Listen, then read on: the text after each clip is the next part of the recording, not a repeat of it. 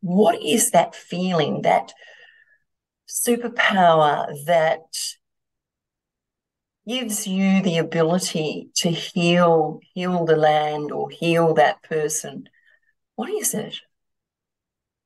Well, just going back a couple of steps there, Faye.